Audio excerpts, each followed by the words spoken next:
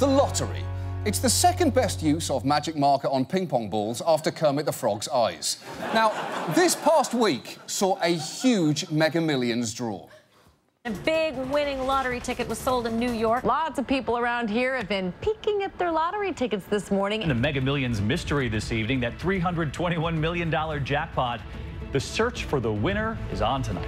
Well, the winner shouldn't be too hard to find. If someone at your work this week marched in and told everyone to go f*** themselves before flipping their desk over and storming out, that's probably your winner right there. But don't worry if you didn't hit the jackpot. You will frankly have an unbelievable number of other opportunities to play. 44 states currently have lotteries, and you can't have missed the commercials, featuring everything from a ping-pong ball thunderstorm to a furry dressed as a cat playing with a ball of money to a weird lucky man who, for some reason, decided to spend his lottery winnings terrifying a penguin by taking it hang gliding. That is a bizarrely specific use of a big lottery win. Look, if my numbers come up, I'm strapping a penguin to my chest and I'm taking to the skies.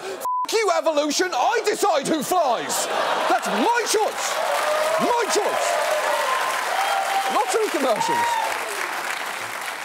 Lottery commercials are incredibly seductive, and they're also everywhere. States spend $500 million on them every year, and the reason they do that is that the lottery is a massive moneymaker for them. Last year alone, lottery sales totaled about $68 billion. 68 billion. That's more than Americans spent last year on movie tickets, music, porn, the NFL, Major League Baseball and video games combined. Which means Americans basically spent more on the lottery than they spent on America. And if you think about it, it's a little strange for the government to be running what is basically a gigantic gambling business. But we don't think about lotteries like that, perhaps because they're sold to us more as charitable foundations. $3 billion for education opens a lot of doors. The Tennessee Lottery. Game-changing, life-changing fun. Education matters to Oregonians. That's why over $5 billion in lottery dollars have gone to support public education. The Oregon Lottery, it does good things. Every time you play a New York lottery game, a portion of your sale goes to aid New York State school children, just like them. New York Lottery. Everybody wins. Thank you for being a friend. Those ads are basically implying that anyone who does not play the lottery is selfish. Hey, what do you want to educate these harmonising children, you fucking monster? So let's take a look at those slogans. Everybody wins, the lottery does good things, and it's game-changing, life-changing fun. Is it, does it, and do they? Let's start with the basics. The lottery generates $68 billion in sales a year. So where does that money come from? Over the course of the last 2 decades, multiple studies have found lower-income households spend a higher percentage of their money on lottery tickets.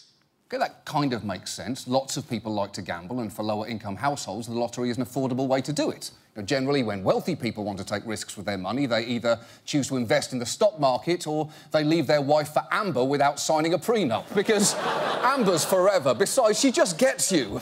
She's a little tiring, but she'll be there. The lottery is in the business of selling people hope, and they do a great job of that. Start a college fund for our kids. Start a college fund for their kids. A game with jackpots worthy of your dreams. Mega Millions. Dream mega. That feels like an ad for a mutual fund. But crucially, the lottery is not an investment, because it's worth mentioning that those mega dreams are mega unlikely to happen. What are the real chances of winning? A lousy 1 in 176 million. Winning the Mega Millions is akin to getting struck by lightning at the same time you're being eaten by a shark. OK. That is both an evocative image and an amazing pitch for a movie. OK, so there's this guy, he's getting eaten by a shark, see? Lightning hits him, he switches minds with the shark wins the lottery. It's Freaky Friday meets Jaws. I'm calling it Slum Shark Gillionaire. Slum Shark Gillionaire. Channing Tatum has passed. Now, the lottery does have some smaller games and prizes where the odds are a little better, but even then, it pays out a much lower percentage of its revenues than even horse racing. And the worst part is, when you lose the lottery and you're angry with your ticket, you don't even have the satisfaction of knowing that it'll be turned into dog food. And yet, We are still drawn to the lottery, partly because we're told to ignore the odds. It's your dream. Anything can happen. Dream, play, win. Hey, you never know. Power your dreams for just $2. Those ads are so effective. In the time it took you to watch that montage, I went out and bought all of these lottery tickets. Someone's got to win. It might as well be me.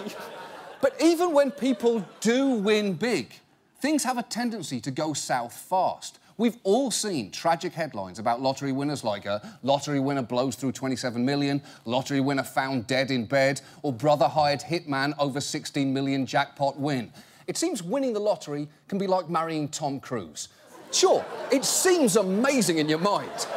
You might even dream about it happening one day.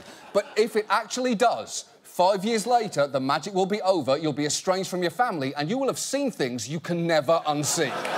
Never.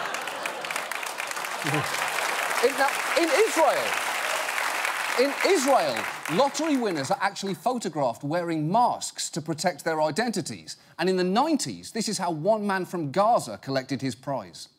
Most lottery winners don't turn up with a bag over their head, but this 24-year-old Palestinian wanted to remain anonymous. That's right. Winning the lottery is such a curse that you can find yourself in the Middle East with a bag over your head because something good happened to you. So why do people play? Well, for some, they can't stop. The lottery can be extremely addictive, and states know this. Many lotteries offer resources to help problem gamblers. The Illinois Lottery even has a section on their website for responsible gaming. Although when we clicked on the link, we got, and this is true, a pop-up ad for the lotto. Seriously, Illinois? There is a reason that the first step in a 12-step programme isn't congratulations on starting the programme. Why not reward yourself with a refreshing gin and tonic? Cheers.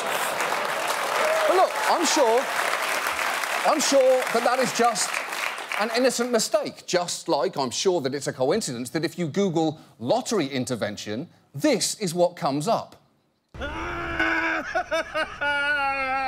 Need a lottery intervention?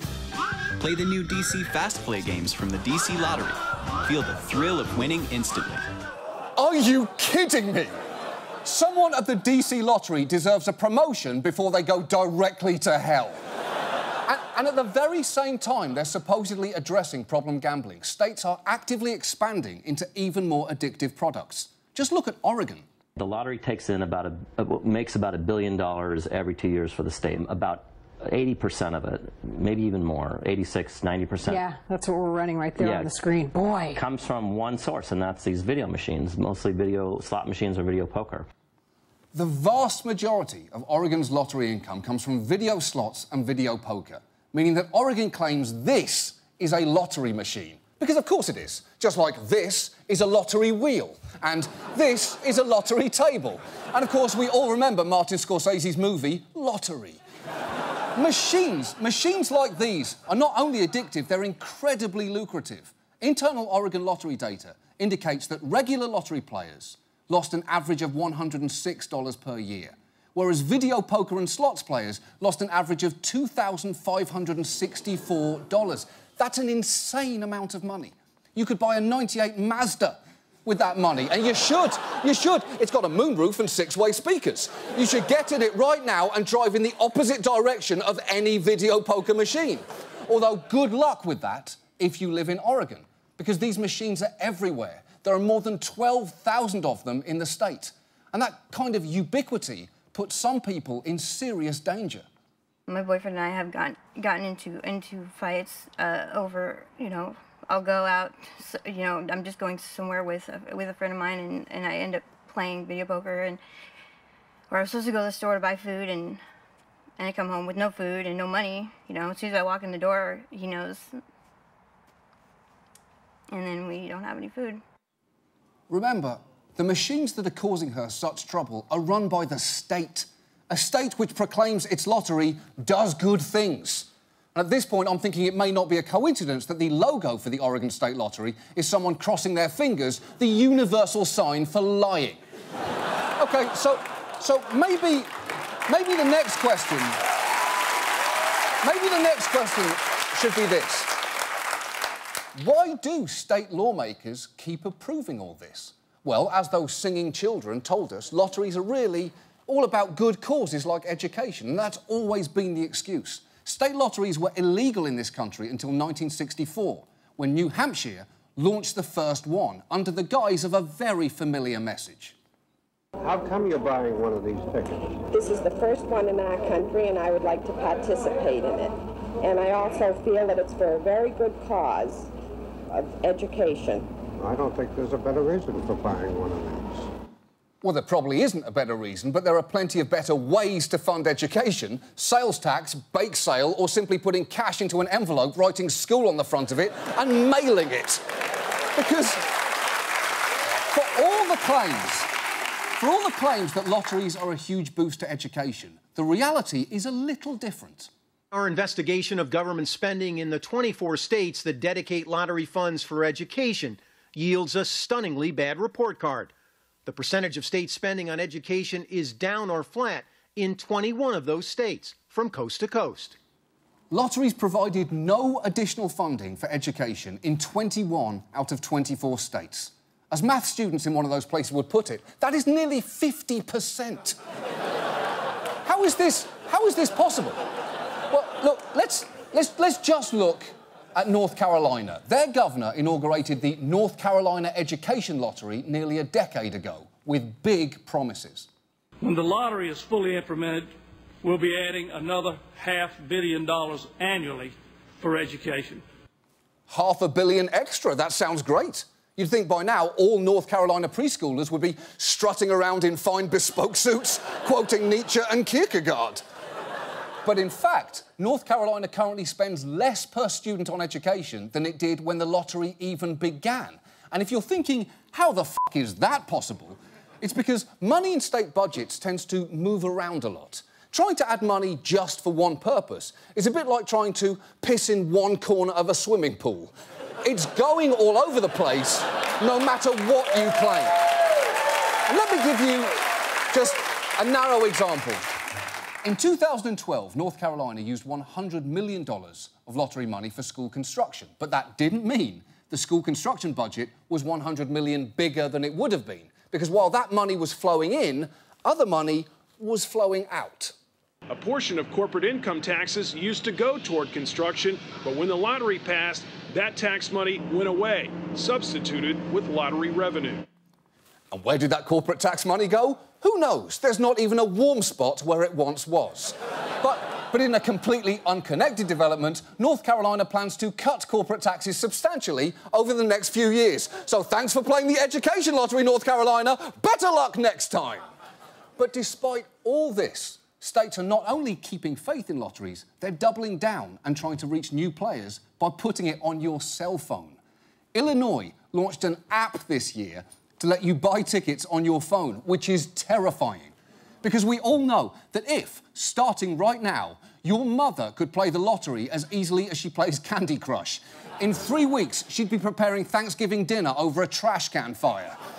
But I'm sure that Illinois will make the same argument that everyone does to justify state-sponsored gambling. Hey, it brings in money for good causes. Except, as I think we've seen by now, lotteries are bad for losers, often bad for winners, and a pretty compromising way to assist state budgets.